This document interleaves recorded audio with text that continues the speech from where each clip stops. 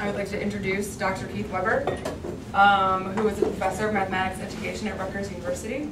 He received his bachelor's, 2 masters, and his doctorate all from Carnegie Mellon University. He's won several prestigious awards, including the 2006 Early Career Publication Award from the Research in Mathematics Education Special Interest Group of AERA. In 2007, he won an Early Career Award from NSF.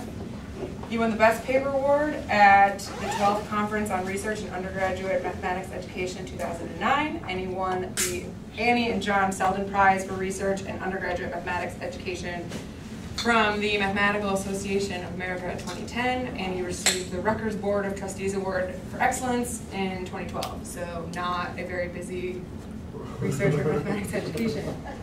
His research in mathematics education focuses on advanced mathematic thinking and students' reading and comprehension of proofs. He's particularly interested in how mathematics majors can understand and learn from proofs in their upper-level mathematics courses, and his research combines deep mathematical understandings with the tools of cognitive science to analyze and assess the learning and teaching of mathematical proofs. So please join me in welcoming Dr. Keith Weber.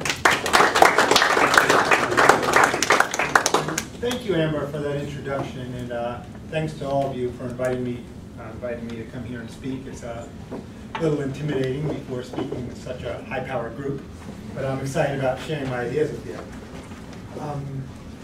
The papers that I wrote, I'm going to be going through a lot of my career grant, and I got to give the obligatory thanks to the National Science Foundation for funding this work. And so some of the details are going to be omitted, but if you're interested, send me an email and I can send you the slides. And then our group has a website where you could download all of the papers if you're interested in any of them. I'd like to start my presentation with a thought experiment. So here's a theorem from number theory: n cubed minus n is divisible by 6 for all natural numbers n. And to somebody not familiar with math, this is surprising and interesting. And typically what we do is we present a proof of this in our mathematics lectures. So what I'm showing is typical of what you might see in an introduction to proof course or at the beginning of a number theory course. And the thought experiment I'd like you to think about for a second is, why do we show this proof to students? Now the natural answer is we show them this proof so students can be sure that the theorem is true. But if you think about it, that's not a very good answer. First, who really cares if this theorem is true? It's interesting, but to my knowledge, it has no theoretical or practical applications. But second, you don't need to convince the students the theorem is true. The professor said it was a theorem. They already believe that it's true. Nonetheless, I do think there's considerable value of showing this proof, but the value lies within the proof itself. The philosopher Yehida Rav wrote an influential paper saying that the proofs, not the theorems, are the bearers of mathematical knowledge. So mathematicians learn from reading the proofs, not just the result that was shown. And I want to go over a couple of the things one might get out of this proof. One of the things you can get out of this proof is this shows you why the theorem is true. This theorem appears quite surprising until you realize that n cubed minus n is the product of 3 integers. And some people attempted to define an explanatory proof as something where there's a characteristic property such that if you change the property, you can get new proofs. And you can do that here. I can use the same proof idea but change the property to show n cubed plus 3n squared plus 2n is divisible by 6. Or if you prefer a more exotic example, n cubed minus 4n is divisible by 48 for all even numbers n. Another thing that you might get out of this proof is the theorem itself doesn't really generalize much beyond its original context, but the implicit justifications in the proof do. So the last one in particular, that if 2 primes divide a number, then the product of those primes divide a number, is a very important fact in number theory. This proof is useful because it shows you how to prove other theorems. If you're given, if you look at it more broadly, if you want to show that number a is always divides a polynomial, you factor the polynomial, you take the prime decomposition of the number a, and then you use modular arithmetic to show that each of the numbers divides one of the terms in the polynomial. And then that's a way that you could use to show a lot of theorems of this type. And finally, to show that this is true, this shows that this is true for all numbers n, but you could use these ideas in the proof to show that, for computationally, that this works for any member man. The point that I wish to raise here is that you can get all these benefits from the proof, but you wouldn't get them just from a literal reading of the proof. You'd have to mine the proof for those details to understand it. And what I want to talk about here is how one can mine the proof for those details. Now, before doing that, I want to go over 6 points from the literature. So Davis and Hirsch said a typical lecture in advanced mathematics consists entirely of definition, theorem, proof, and Solomon unrelieved concatenation. I actually don't believe this. I think it's more of a funny caricature than an accurate description. But it's certainly the case that a lot of lecture time in advanced mathematics is spent giving proofs to students. Why do we do this? We do this to provide the students with some type of insight and understanding. So some math educators, such as Eric Knuth, lament that high school students don't appreciate the role of understanding and insight that proofs can provide. Mathematicians do. If you ask them, they'll tell them that. However, students often don't reap the intended benefits from these proofs. There actually haven't been systematic studies on this that I'm aware of. So in this case, anecdotal evidence will have to do. So Carl Cowan in the American Mathematical Monthly said, let one of your B students explain the statement and the proof of the theorem from the book. My students do not have the ability to read and understand. The majority seem to simply recite the same words back. We do know that math majors have trouble determining between correct and incorrect arguments. Now, I don't want to say checking for correctness is the same as understanding, but if you can't tell if something is correct or not, that does give an indication you're not understanding the arguments fully.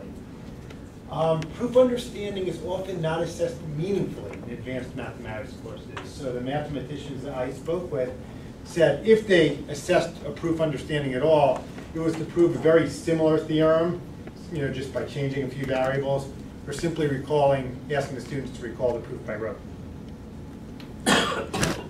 Math professors regard studying a proof as very time-consuming and complex, but they don't put much explicit effort into their teaching and showing students how they should read it. Now, the goal that I have for this proof is I want to go over the sources of students' difficulties, effective proofreading strategy that students can do, unproductive beliefs that students hold about proofreading, the importance of proof comprehension assessments, and if I have time, insights gained from the teaching experiments.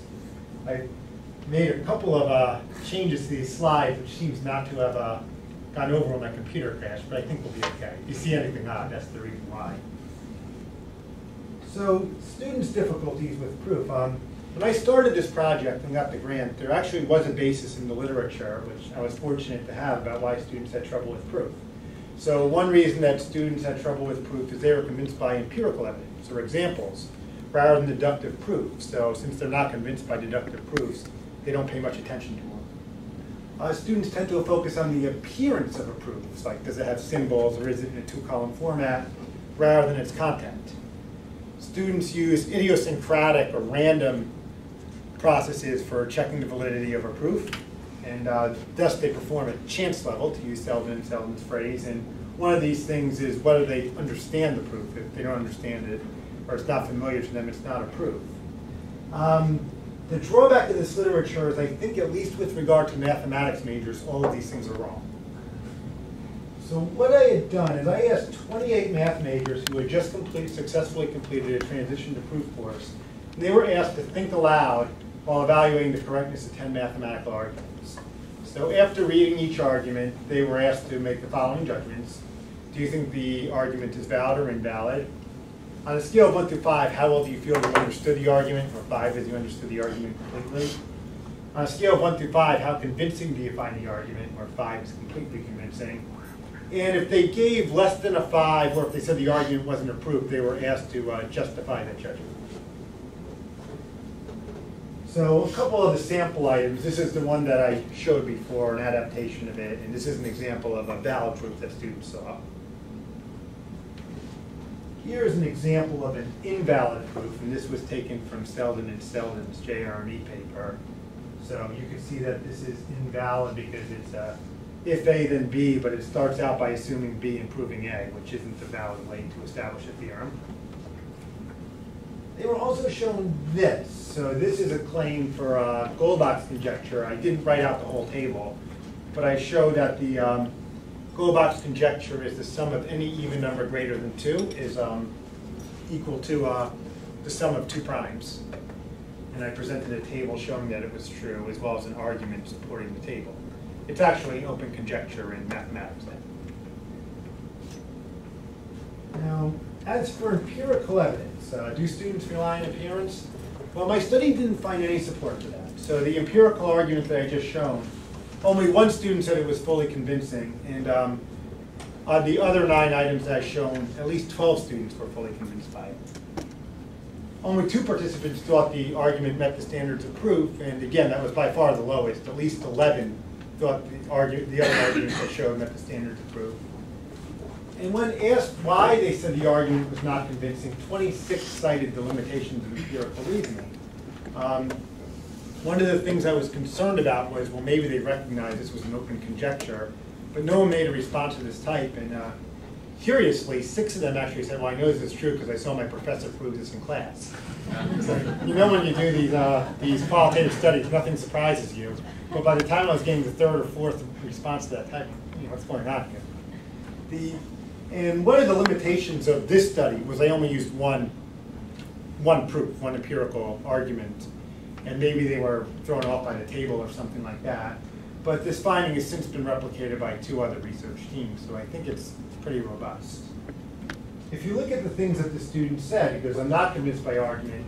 This argument is wrong. It's a terrible argument. And when I asked why not, he goes, you can't just make an assumption based on the first 26 numbers, not even 26 numbers. Another student, I like the way she worded this, I'm not convinced there's a lot more prime numbers than the ones that you presented, so it's not really a proof because it's a set that goes a lot larger than the one that they gave. So these responses suggest that students really weren't convinced by the empirical arguments. I also want to look, were they relying on the appearance of the deductive arguments that I gave? It might be the case that students do this, but I didn't find any evidence for this in the study either. So all the participants judge at least one of the arguments to be a proof, and 23 judge at least one to be a non-proof. So the majority of the students weren't simply saying everything that looks deductive is a proof. There were only 8 instances amongst the 196 collective deductive proofs that they read in which they even remarked on the appearance of the argument. In only one case did this alter a participant's judgment. And then if you look at the ones that they said were invalid, in 41 of the cases, they cited a specific mathematical flaw in the argument. So it wasn't the case that people were looking at the argument saying, this just doesn't look right, it's not a proof. I saw very little evidence of that. About being a chance performance, well, the students were right overall about 56% of the time, which is pretty bad considering they had about a 50-50 chance.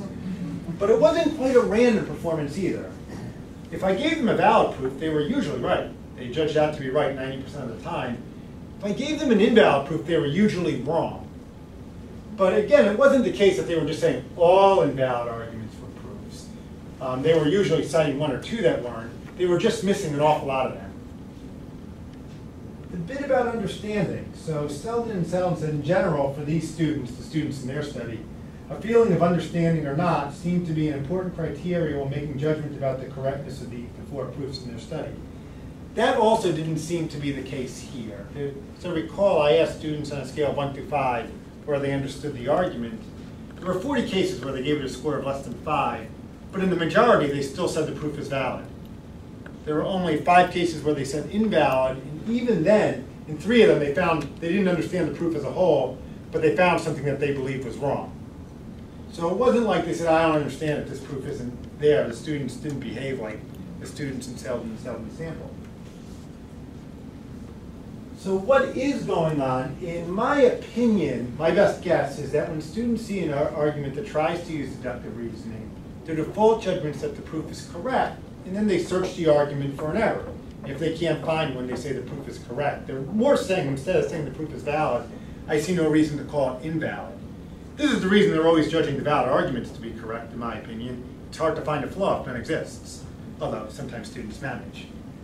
The participant search for error, however, is narrow. They're not considering all the things that they should, and in particular, they're not considering structural details of the proof, whether you're using a legitimate proof technique. This is the reason they're often missing the invalid arguments. But the arguments that they're searching for deal primarily with the mathematical content. So they're not rejecting a proof for subjective feelings of understanding or their appearance. If you'll humor me, I want to go on two diversions. So the first is a point this is kind of heresy in math education, so I guess I don't like to give a talk if I don't make people a little bit mad. But there are some widely held assumptions in math education. And the premise is that students hold empirical proof schemes or are convinced by example. The premise is mathematicians don't. And then the conclusion is we should try to create instructional environments that get students not to be convinced by empirical evidence, but to be convinced by deductive evidence. I would agree the conclusion would hold if I agreed with the premises. I actually think both premises are false. So regarding the empirical reasoning, I lay out the argument a little more in that paper. But it's not clear that students do hold empirical proof schemes. It's certainly not the case with math majors. I mean, I cited 3 studies, including my own, that showed this. One of my colleagues did a study where they collected proofs from math majors, and I think it was like less than 1% were empirical arguments. But the studies that have made the claim usually base their claims on the arguments that students produce. I give high school students some task, I want to see what proof they give. They prove by examples, so I assume they're convinced by examples. But it's not clear they are convinced. This might just be the best they could do. They might be trying to get partial credit, they might be trying to get partial conviction. And it's important in a recent article on epistemic cognition, you have to consider the epistemic aims before you infer their epistemic beliefs. Shlomo Vinner also said it's a cognitive fallacy to infer too much from the wrong work that students produce. This all sounds good in theory, but this actually bears out in some of the practice as well.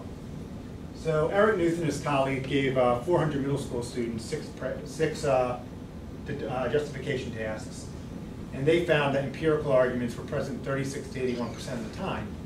But you were far more likely to see an empirical argument for the harder tasks. Their explanation is students likely had no recourse but to use examples as their means of justification. Same with Healy and Hoyles. They did this massive study in the UK with 2,500 high school students. They gave them some justification tasks and found 34 and 43% of the students gave empirical responses. But they said, although empirical arguments predominate in students' own proof constructions, most students were aware of its limitations. Steelianides and Steelianides found the same thing with pre-service teachers. They'll give empirical arguments, but they know they're not completely satisfactory. So I think the extent that we think everyone has empirical proof schemes is likely exaggerated. The other end, and this is more controversial, and this paper's not on the website yet, but if you email me, I lay out the case. I don't think it is the case that mathematicians never gain conviction from empirical evidence. And in fact, philosophers in several empirical studies that we've conducted suggest the opposite. So one case study that they do is Goldbach's conjecture. Most mathematicians are convinced Goldbach's conjecture is true based on empirical evidence. Not all, but most. And Echevarria, who did a review of this in 1996, claimed the certainty of mathematicians about Goldbach's conjecture is complete. I think that math educators have a bit of a blind spot. Mathematicians certainly don't prove by example. And if you equate proving and convincing as synonymous, it would therefore follow that they're not convinced by empirical evidence. But proofs sometimes provide things that convincing arguments do not. I'll move on to more solid ground here. This is more for the beginning researchers because my inadequacies for running the first study would probably be obvious to the more experienced researchers in the room. What I wanted to do was find the strategies that good students use to make sense of proofs and the strategies that bad students are using to make sense of proofs and design some instruction that way. And my study failed in that respect. But it failed for interesting reasons. One was I think it had a weak literature base, but the bottom two faults were mine. My methodology was inadequate. I would use verbal protocols for proof construction tasks, and they worked great. With the reading tasks, the students didn't give me much. So much of it was kind of subconscious or internal that they didn't say a lot, so I couldn't really infer much by the way of strategies. It wasn't that students were using bad strategies, it was more the absence of strategies, so I wasn't even able to get that. And I think I also had a weak theoretical backing of what it means to understand a proof. I tended to base the study largely on conviction, but conviction doesn't equal understanding. And also, there's explanatory proofs, and I would ask the students, well, does this proof explain to you? Here I'm making the mistake of trying to use a research or generated construct and try to see how the students felt about it. The students' responses were almost synonymous with convincing. This makes sense. I mean, if I went to a teacher, I'm like, well, how are you trying to negotiate this socio-mathematical norm? They look at me like I had two heads. They probably wouldn't give me a very good response if they didn't know my jargon. But yet I asked students if these proofs were explanatory, and not surprisingly, I didn't get all that much. Not surprisingly, in hindsight, I was a little disappointed after the result.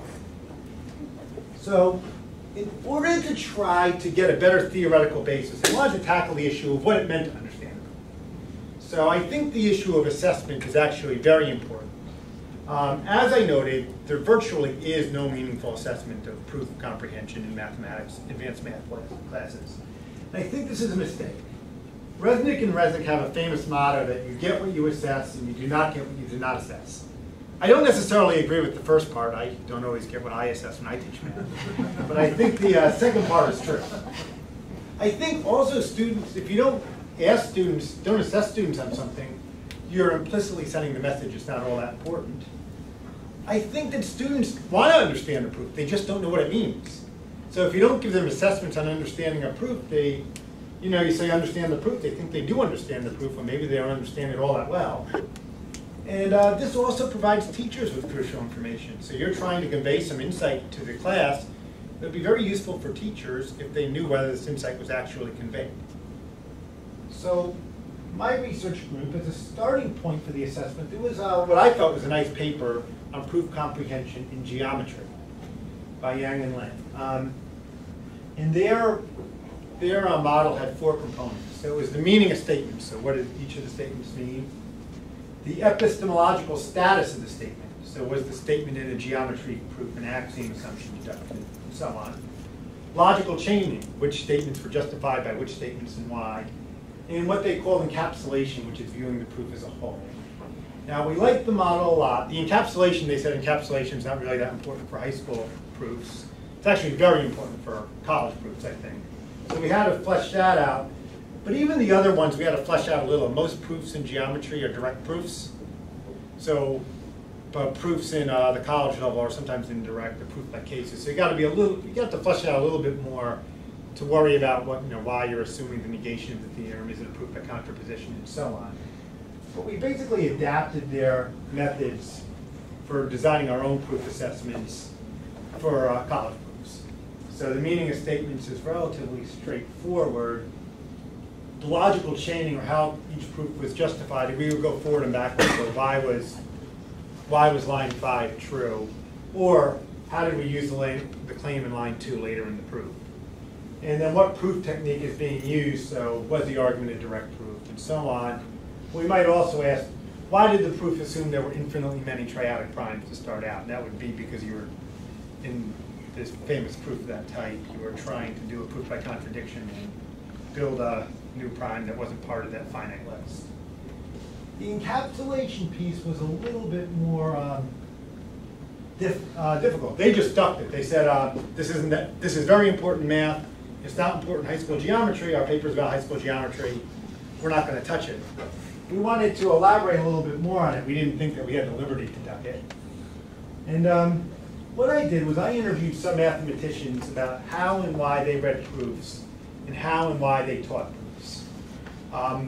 There's long papers on it that I could send you if you like, but the thing that I got was there were 4 reasons that came up in why they read proofs and why they presented proofs to students. So one is to try to get a summary of the proof, so you can get some type of coherent, succinct explanation of why something is true. One of the things that they stressed about proof understanding was how you could break the proof up into modules or independent subproofs. And they went on to say it's valuable because then you could see which assumptions were used in which module. One of the things is transferring the ideas of a proof to a different context. This is something that mathematicians actually do when they assess. So if you saw a proof that the square root of 2 is irrational, you might say, how would you prove the square root of 3 is irrational? But you go the other way. Why doesn't the idea transfer? Why can't you use it to show that the square root of 4 is irrational, for instance? And then finally, the ideas of the proof are usually, for universal proofs, of course, a range. How do they apply to this specific example? This, if you read Carl Cowan's monthly paper, was the way that he predominantly checked whether students understood proofs. So the upshot of this is that gives me and other researchers a goal for proof presentation. So if I want to say students should be able to understand this, I could specify what this is. But more to the point, it gives me a method for seeing if these goals are actually being reached. And some other researchers have been using this to compare different types of ways for proof presentation or to evaluate the effectiveness of their interventions. As of right now, it's all a little bit loose, but we're trying to get psychometrically valid instruments that we can disseminate to mathematicians. And if you're interested, the bottom references the paper about the model. And I want to go to the heart of the talk here. It's about beliefs and about strategies. So what do I mean by beliefs? Well, proving can be viewed as an interactional accomplishment, where I have some type of proof and I'm trying to convey some conviction and understanding to the audience, and the audience receives the proof and obtains this. And the idea is that we both have to do a little bit of work for this to occur.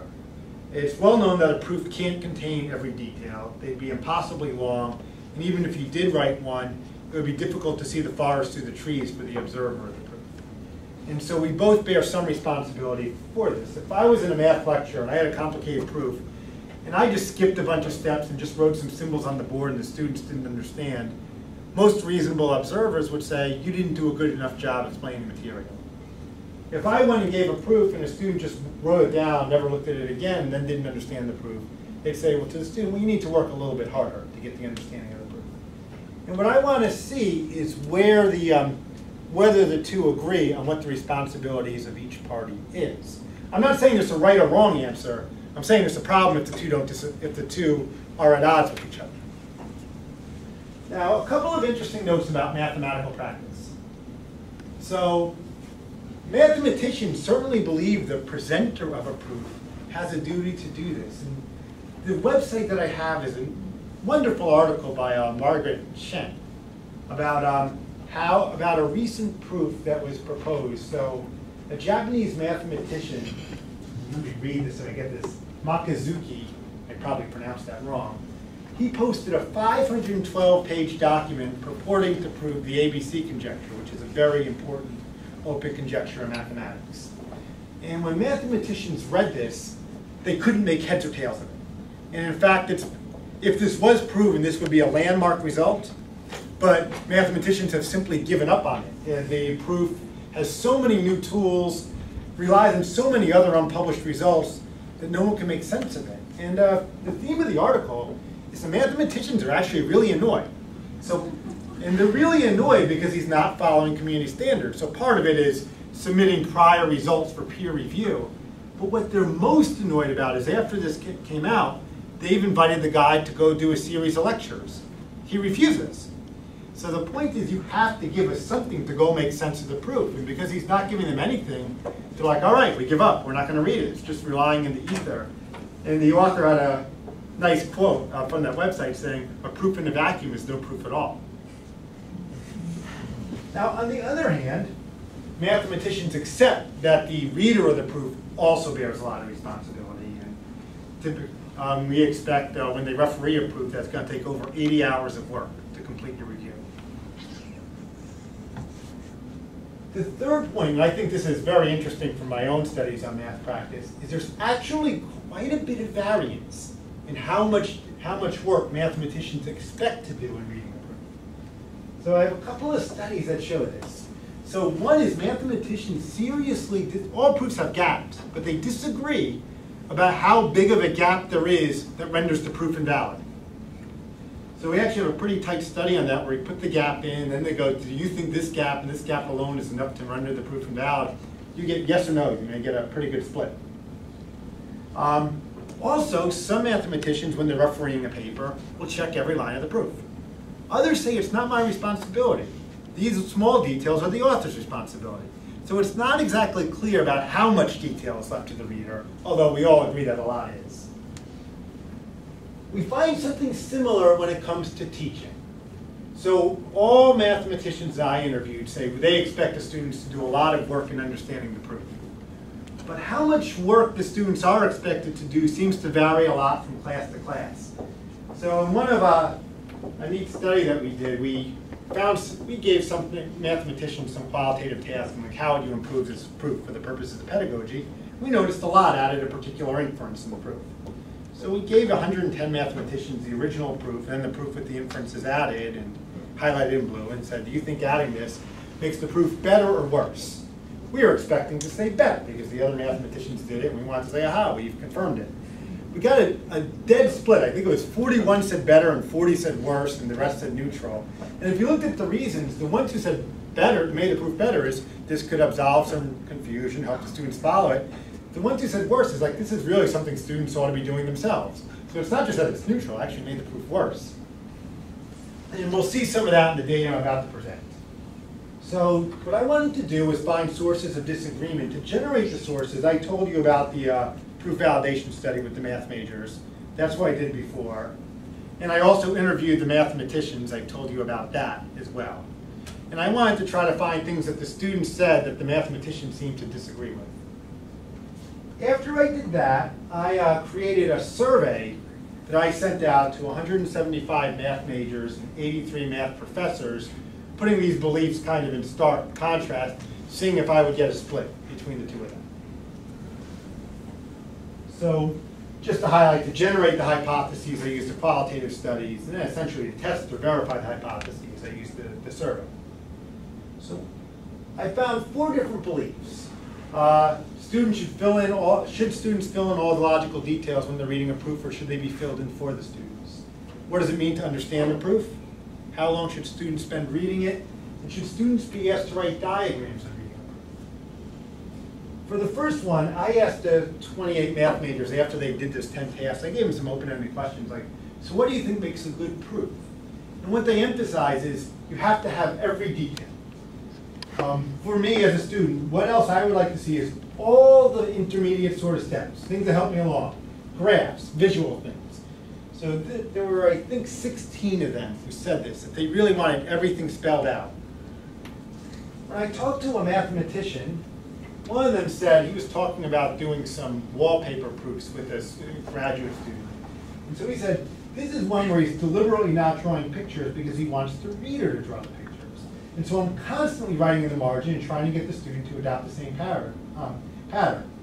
Talks about doing an extra verification, writing lots of subproofs. So notice, not only did he say that he had to do these things, he's saying that the author of the proof deliberately withheld the information because it would be better if he did do these things.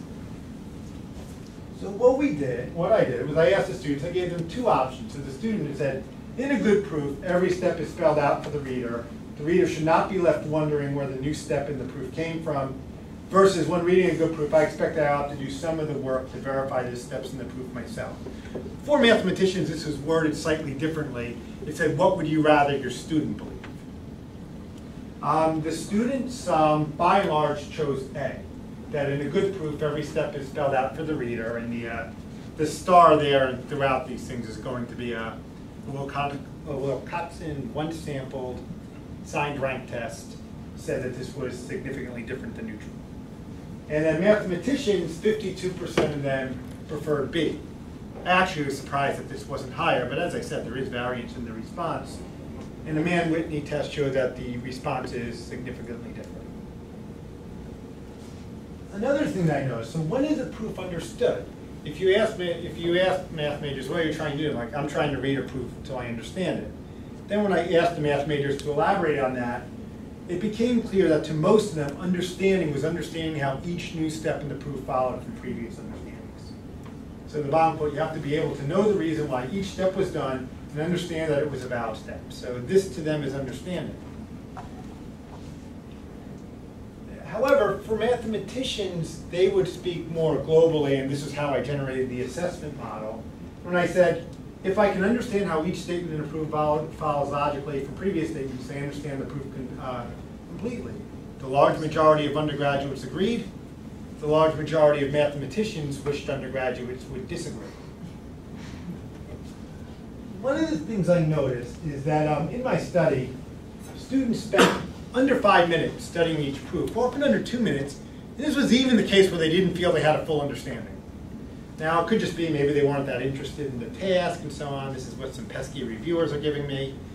But when I do proof construction studies, I can't stop them. Like after 10 minutes, I'm like, we got to move on. No, I want to keep working on this. And if you ask mathematicians, one of their biggest complaints is students don't spend enough time studying the proof. So I said, when you present the proof, how long do you think students should spend studying it? Or for students, how long should you typically spend studying a proof that's presented to you in the class? And often what I got was a range of answers. I wasn't anticipating that. It was an open response, but they'd say 15 to 20 minutes. So what I did was I created a min and a max. So 15 would be the min, the max would be 20. If they just said 20, that would be the min and the max. Not all the participants gave me a response I could use. I would get something, for students I would get things like, as long as it takes, exclamation point, which isn't that helpful. And embarrassingly for mathematicians, I would get like, what a ridiculous question, like how can you answer that? But of the responses I did get, I did a t-test between the mins and the maxes, with mathematicians saying the students should spend about twice as long as the students expect to spend. Really, this follows from the other two beliefs. If you believe every detail should be spelled out, and you believe understanding a proof is understanding all the details, not a lot of reason to spend a lot of time studying the proof then, is there? The fourth one is about diagrams. So should all the diagrams be included? The majority of the students said yes. With mathematicians, is actually a pretty good split. So I can't really make the claim that mathematicians think students should be drawing diagrams, although the plurality said so. What I can say is this: if about half the mathematicians teaching these courses are expecting students to draw some of these diagrams, and most students aren't, you are going to be getting a mismatch in at least some of the courses. I want to go ahead now and turn to proofreading strategies. So what can students do to understand the proofs that I want them to get? So what do I mean by a proofreading strategy? Well, I want to have three things. I want to have a theoretical reason for why the strategy is useful. I want the strategy to be indicative of mathematical reasoning through the eyes of a mathematician. And I operationalize that as the majority of mathematicians would agree that students should be doing this. On the other hand, I want strategies that students weren't currently doing. Not that would make them invalid if students were doing it. It just wouldn't be very insightful. Like, well, I want students to be doing X. Students are already doing X. It wouldn't give me a lot of leverage to help students. And I also went about this with a mixed method study.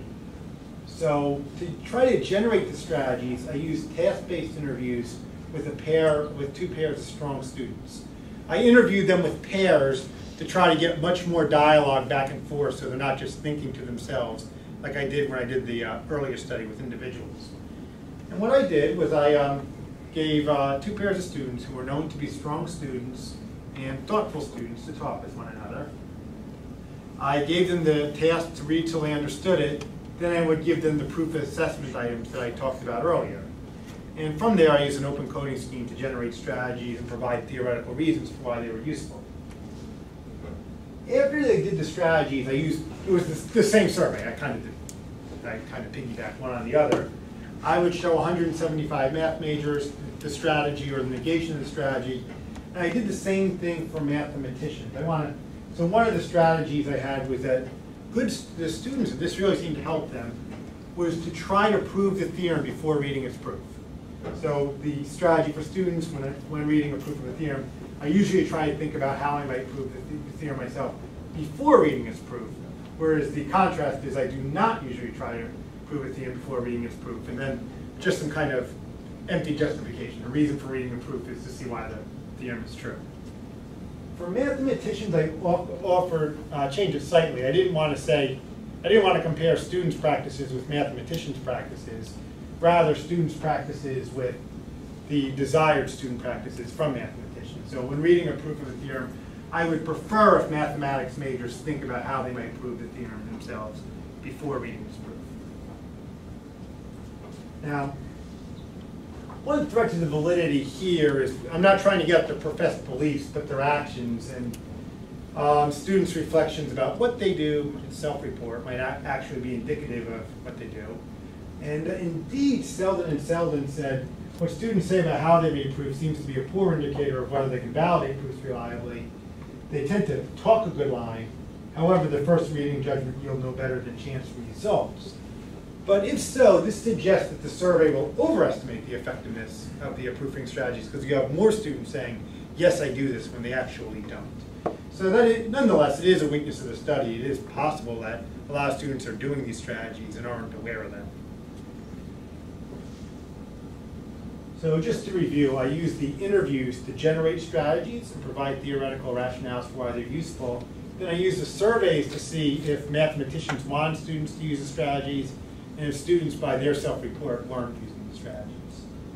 And I had 5 strategies. So as I said, to prove a theorem before reading its proof, attend to logical structure, separate the proof into components or subproofs, consider examples for statements that are problematic, and compare the proof of the theorem to the approach that one would take themselves.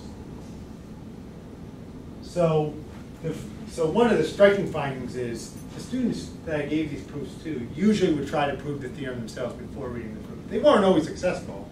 They usually weren't. But this had a lot of benefits for them. It motivated them to read the proof. They appreciated why the obvious approach wouldn't work. They skimmed the routine part of the proof that they were able to manage to focus on where the sophisticated ideas were. And also, by trying to prove it themselves, they were setting up the proof in a reasonable format. So they weren't like trying to prove the converse or something like that. And when students were asked this, most of the students preferred option B. They do not usually try to prove a theorem before reading its proof, whereas the large majority of mathematicians would rather students do A. The second and third, I'm going to illustrate with a particular proof here. So the number of divisors of a positive integer n is odd if and only if q is the number is a perfect square. So this is an if-then statement. So A if and only if B. That means you have to prove if A then B. Then you also have to prove if B then A. There's a couple ways you could prove something in the form if A then B. You could assume A and derive B. But you can also prove the contrapositive. If A, then B is the same logically as if not B, then not A. So you can assume not B and then prove not A. And you can see the proof actually used it directly in the contrapositive here. And what I want to show you is how a couple of students approach this task.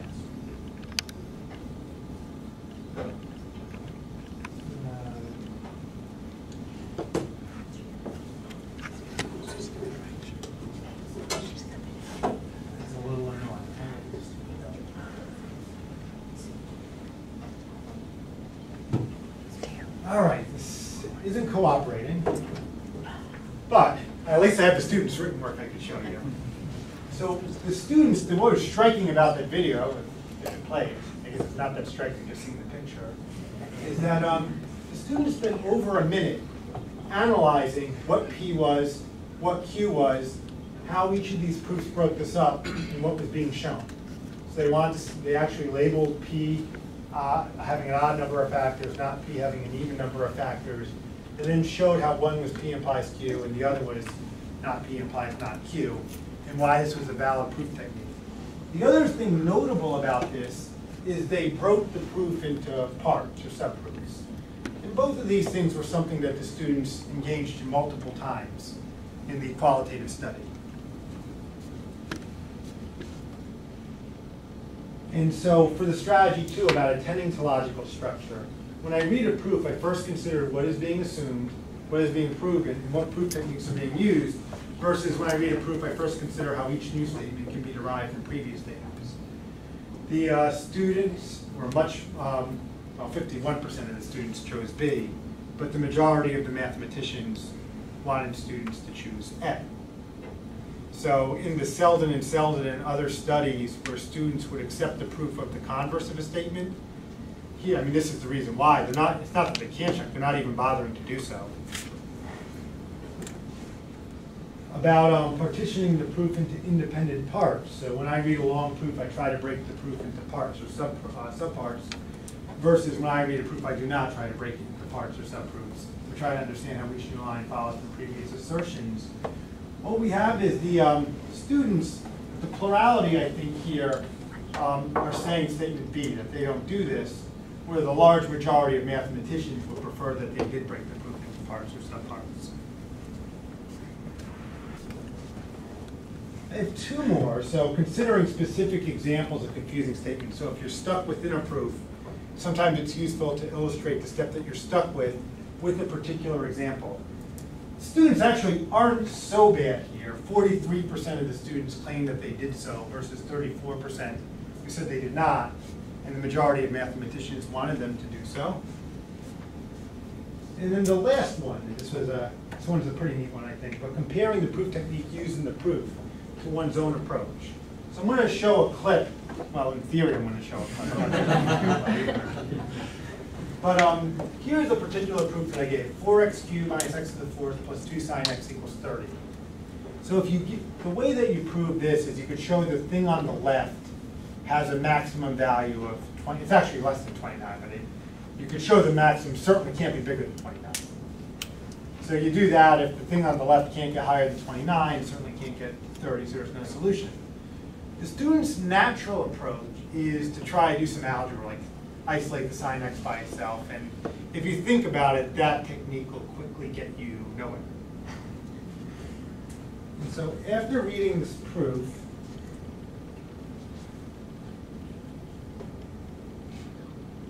all right, here we go.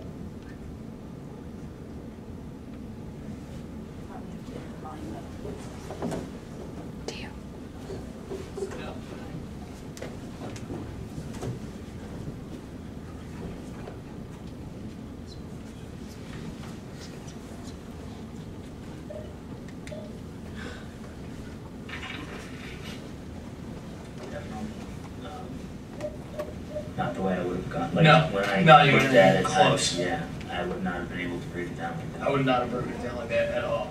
How I would have solved this, I have no idea.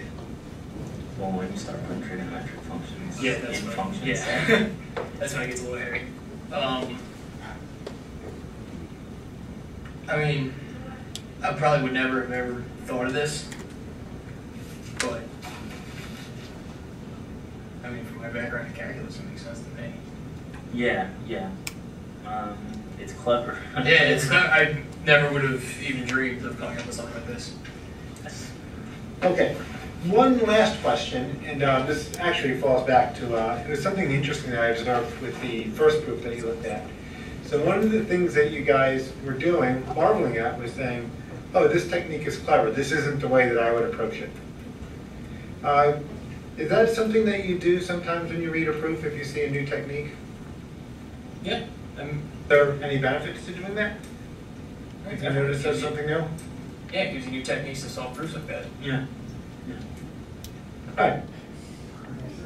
So aside from seeing my awkward skills as an interviewer, if you give this to them, the 50%, only 26% of the math majors said this is something that they do, whereas 87% of mathematicians say this is something they want the students to do, and 2%, that's actually n equals 1. One guy disagreed. I'm going to jump ahead since I'm running low on time here. So what can we take away from this and how this situation occurs? Well, math educators often speak of a hidden curriculum where students learn undesirable behaviors based on patterns that they observe in their teaching. This isn't, when I say learn, this isn't anything that we actually want them to teach.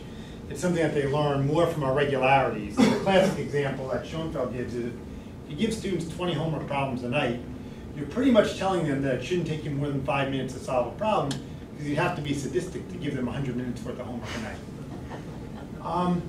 I think that classroom presentations in class might encourage these beliefs. So students are rarely assessed, signifying a lack of importance. Proofs are usually presented quickly. Now there's a reason for this, because the mathematicians have so much curriculum they have to cover, and they expect the students to go and study the proofs when they go home.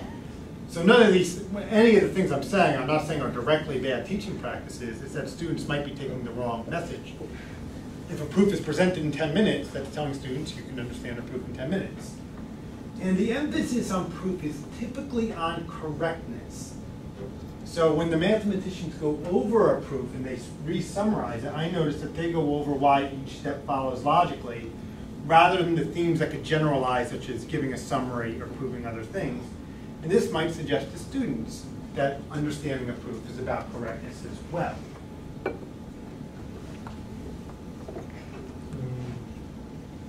About the beliefs. So how might students acquire these beliefs? Well, how are proofs introduced in high school geometry? At least in the United States, predominantly by a two-column framework, where the left side contains the statements. The right side says the specific rule of inference that's there. There are no gaps in a two-column proof in geometry. And this format has been known to show students valuing form over substance. We have similar things in the proofs that we give in introductory to proof courses, where we ask students to justify even the most obvious statements from axioms. Again, saying everything has to be justified. And it seems to me that the students then can hold professors accountable to the same standard. Now, there seems to me that there's an epistemological difference between the proofs that we expect to hand in, that we expect students to hand in to us, and the proofs that we give to students. The proofs that we present to students aren't about correctness, and they're not about showing students that we're good at proofs. They presumably assume that. They're about conveying some information and insight. The proofs that students are expected to hand in are supposed to show us that they understand what proving is.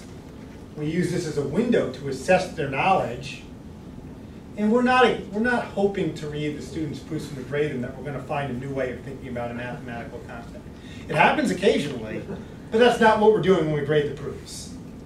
Now, the result here is for the student-generated proofs, more detail is better. I get a better sense that they know what a proof is, and the more detail they provides me with more insight into what they're understanding. With the proofs that I present to students, more detail is neutral to worse. If you focus too much on the logical details, they're not seeing the higher level ideas. So to the students, the student-generated proofs, the mathematician-generated proofs, they probably don't see an epistemological difference between the two, in part because they're both using the word proof and the difference is never discussed with them. But from that, you can certainly understand how they could develop the beliefs that they have. All right, and thank you.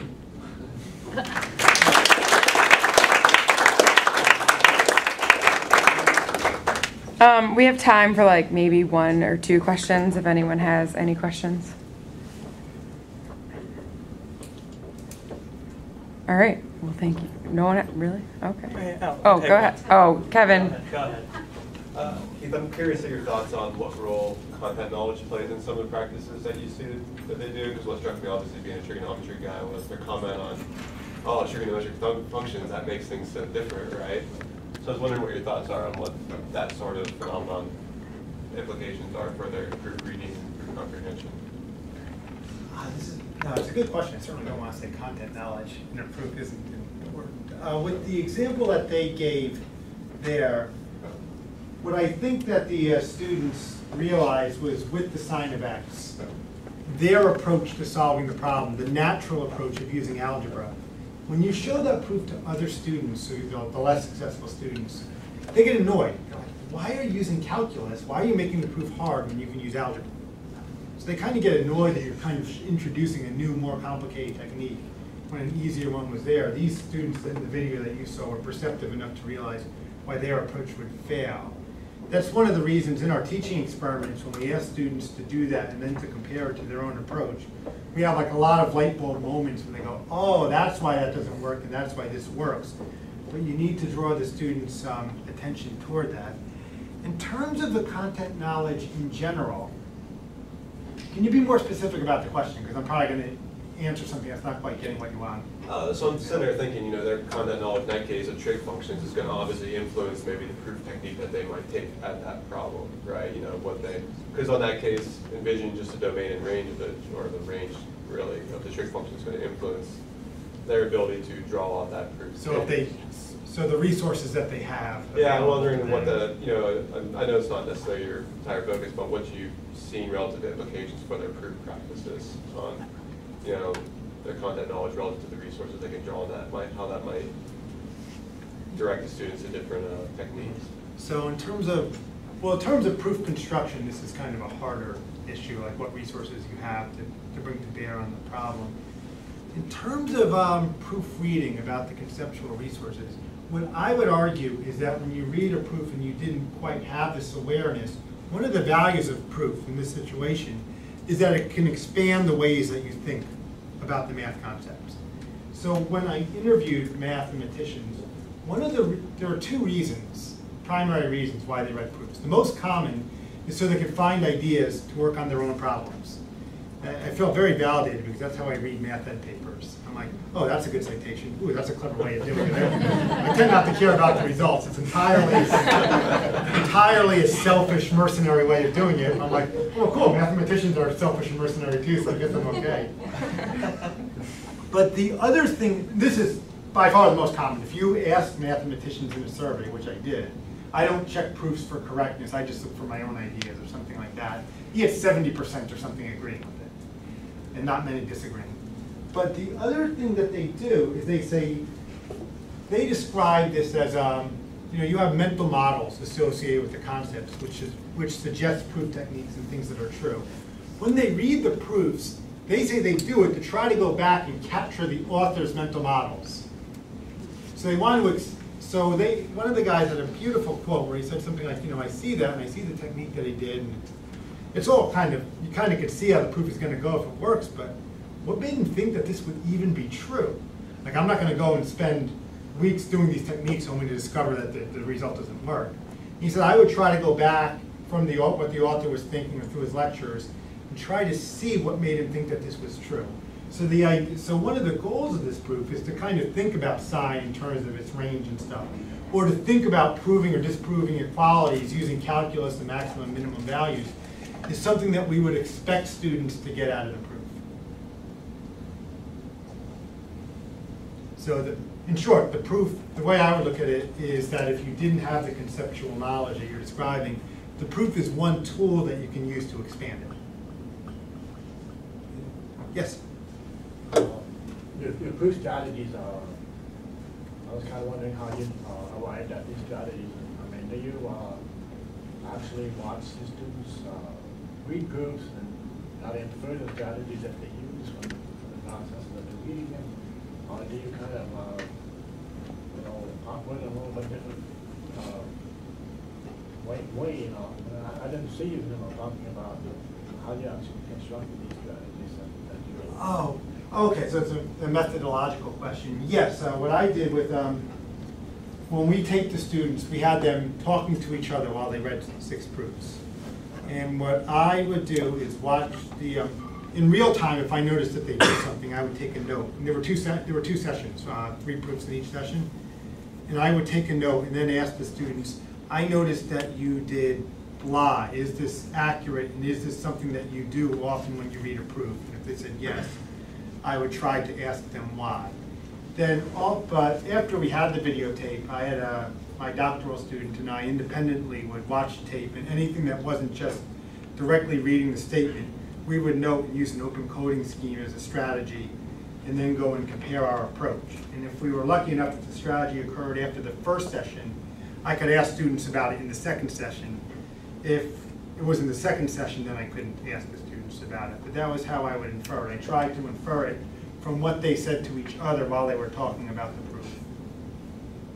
Yeah, but I'm wondering if you have a number of these strategies, or you have 3 or 4 strategies that you have abstracted out. How does that go? Well, one of the things that I've been doing, and I didn't have time to discuss this, is teaching experiments where I would try to teach ordinary students to apply these strategies and see if that helped them understand the proof better. And one of the nice things about the teaching experiment is actually it was useful for refining these strategies. So one of the things that if I just go and say to students, I want you to try to prove this theorem before reading its proof, what many will do is say something superficial. So they'll say, proof by induction, or whatever. Then I found that I had to give sub-questions to really get them thinking about it. Like, what do you think this proof would look like, and what difficulties do you expect to encounter? If you give students practice answering those questions, they actually can get pretty good at it. And then when they see the new technique, they can pick it up and think it's clever, and then extrapolate it to other circumstances. So that was one of the things about the the proof strategies, if you just ask students to use them, they often don't even have the content knowledge to use them, or they might use them in a way that they're thinking of the strategies rather than through my eyes. So, not sure if that's answering your question, but we developed the strategies in this way. We have a taxonomy of about 10 of them. And then we refine the strategies via our teaching experiments.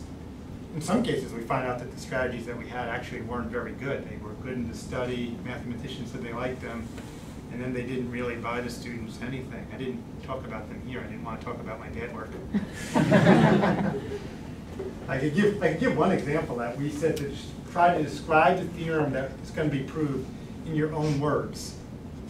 And this was something that the students in the study did, and the mathematicians kind of liked. Then when you give it to them, and like one of them is proved that E is irrational, and the students would get annoyed, like in my own words, irrational is E, what do you want me to say? And it turns out that describing it in their own words, it didn't really buy them anything, because if they could do it, they understood the statement. If not, they would just give a very bad description of it. So like, no, this isn't really what we want our students spending their time doing. Go ahead. Is it going to be a short question? Sure. So you asked mathematicians how they wanted their students to look at a proof, and you said that most of them wanted to think about assumptions, what they were going to prove, and the strategies involved, right? I think you have that up there. Yeah, so what I did actually was I asked them general questions, but I tried to make it, I made it specific. So I gave them the proof that the square root of 2 is irrational, and I gave them the proof that a bounded monotonic, a monotonic bounded sequence was convergent, which was a well-known theorem in real analysis. And I don't remember the exact questions I asked. I remember there were 5, and one was, why would you present this proof to the students? What would you hope that they would learn for it? What would they need to do to get this understanding? Things like that. I don't remember the exact questions. I did the interviews like 4 years ago. But it was things like that, and then I would ask them the general questions. One weakness of the study is, I mean, the responses that I got were probably very related to those 2 proofs, right? But I think what I'm getting is real things I want them to do. I just can't make any claims that I have a comprehensive list. It's possible if I asked them about some theorem and group theory or something that was more like discrete, that you would get a different type of proofreading strategies. Does that answer your question? Well, I actually had a follow-up question, okay, which was, did you ask them as well how they presented the proof? What I did ask, well, I didn't ask that question, but one question I did ask was there anything that you would add to this proof or change to the proof to make it more comprehensible to the students? Okay. And I got to be honest, I can't remember what the answers were. I have a paper where I think I wrote it out, but my memory's failing me now. That's fine, thank you. All right. Well, thank you so much, and thank you all for coming.